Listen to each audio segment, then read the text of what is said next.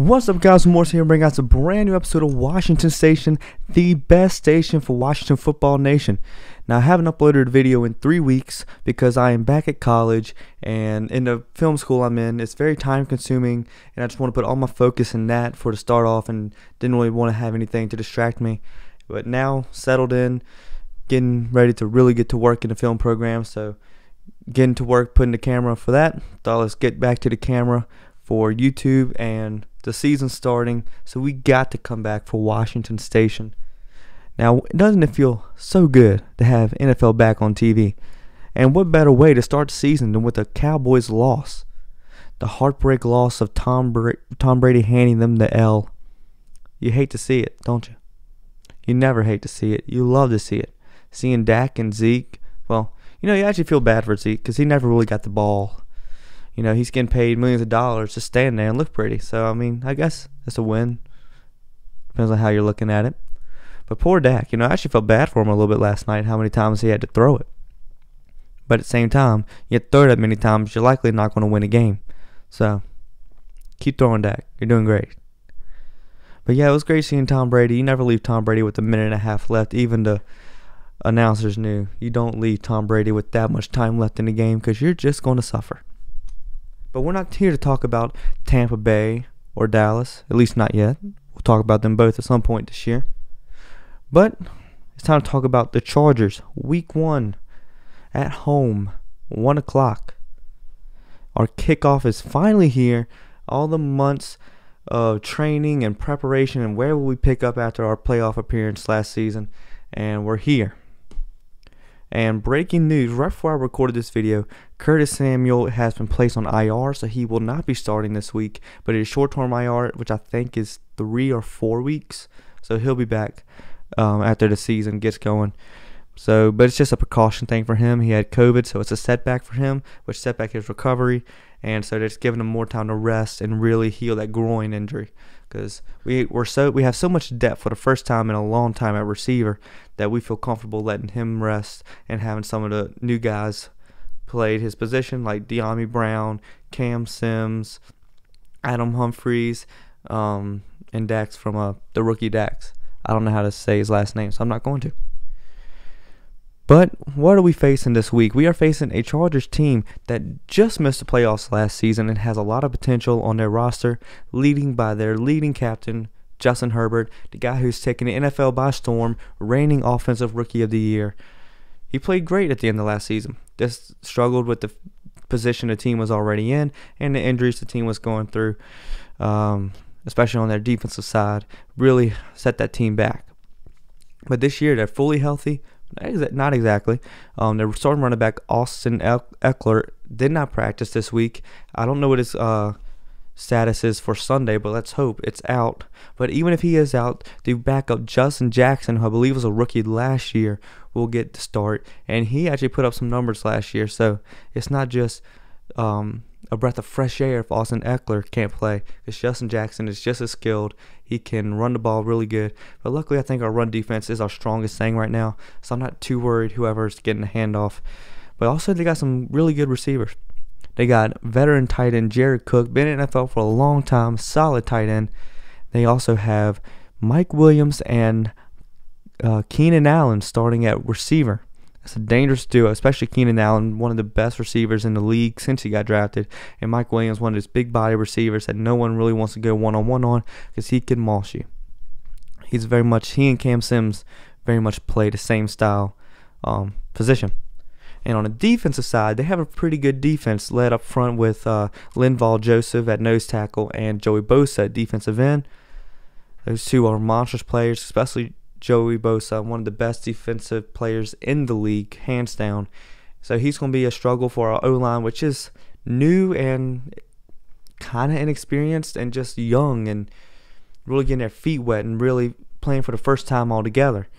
And so they're going to be facing a big front from the Chargers. And in the back end of the defense, they got Derwin James, who missed all of last season, but he is back in this season, and he's one of the best to do it when he's in the league. Very much a very hard-hitting safety, kind of like Landon Collins. And They got on the outside Chris Harris Jr., who's probably on the back end of his career, but is still a high-level player. Hasn't been the same since he left Denver, but he's still very good. But you know what? That's the Chargers.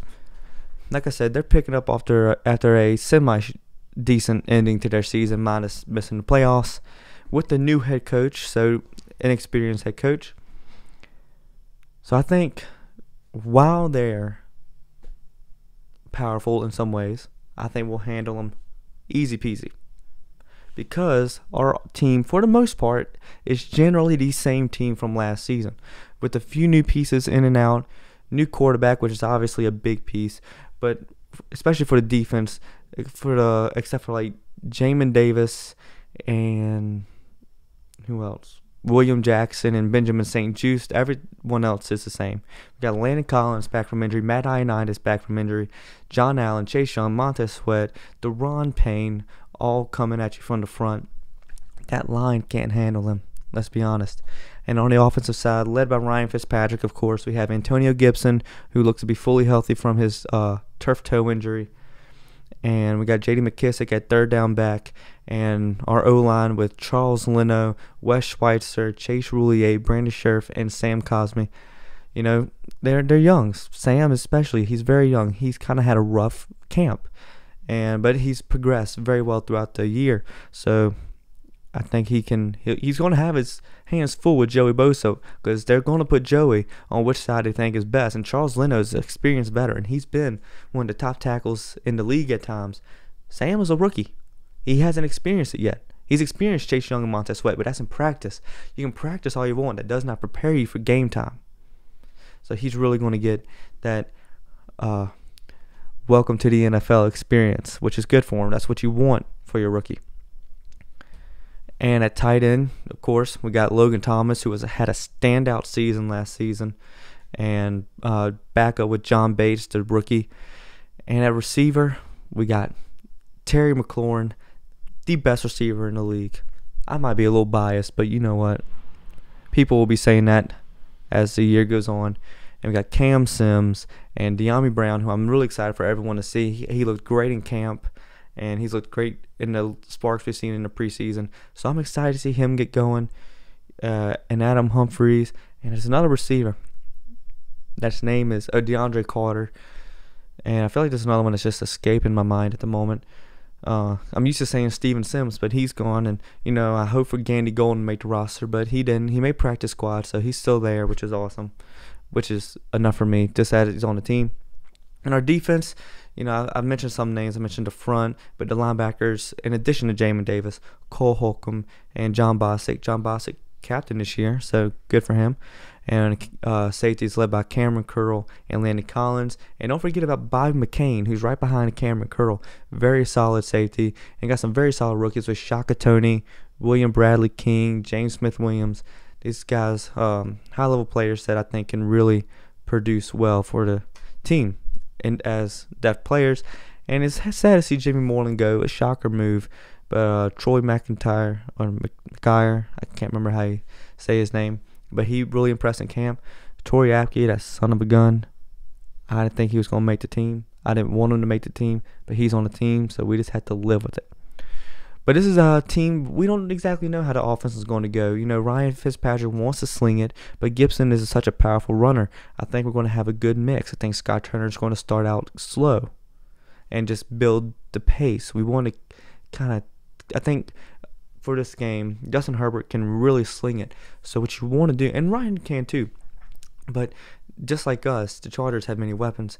So I believe you want to start slow and drain the clock with Gibb and JD and Jared Patterson. Just hand them all the ball. Let them all get touches with it. You know, just let them all just shove it up the middle. You know what I'm saying? So I think that's what the team really needs to do to really get the game going, get the tempo going, and then introduce the pass and get Terry involved and Logan involved and Cam involved. Get all of them involved early. You run early and then introduce a pass every few plays and just really keep the defense on their feet and not know which we're going to do. That's what problem with Dallas was last night. Tampa didn't really need to defend the run because they knew they weren't going to run it. We need to make sure the defense is on their feet and never lets off. For the defense, the front's got to do what they got to do. There's nothing really you got to talk about with them. It's pretty much self-explanatory. They line up, strike fear in the Chargers O-line, and go after Justin Herbert.